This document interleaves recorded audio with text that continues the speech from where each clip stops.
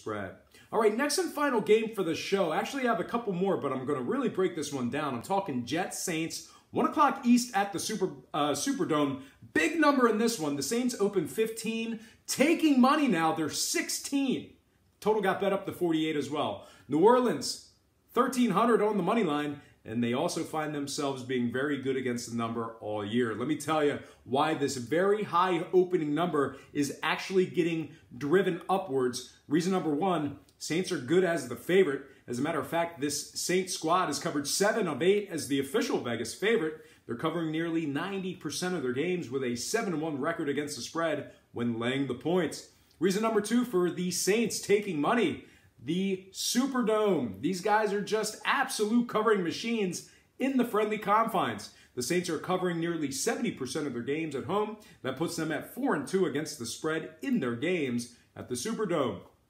Even better, the Saints squad has covered 4 of their 5 games as the official home favorite. That means they're literally 4-1 against the spread when laying the points at their home field. And reason number 3 for the Saints taking money, the Jets on the road.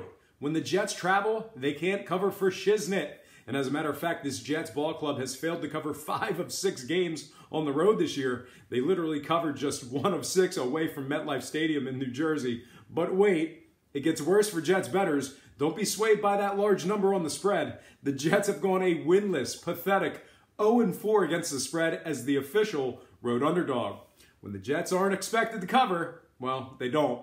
Now, when it comes to the scoring, we've actually seen a few unders out of both of these ball clubs.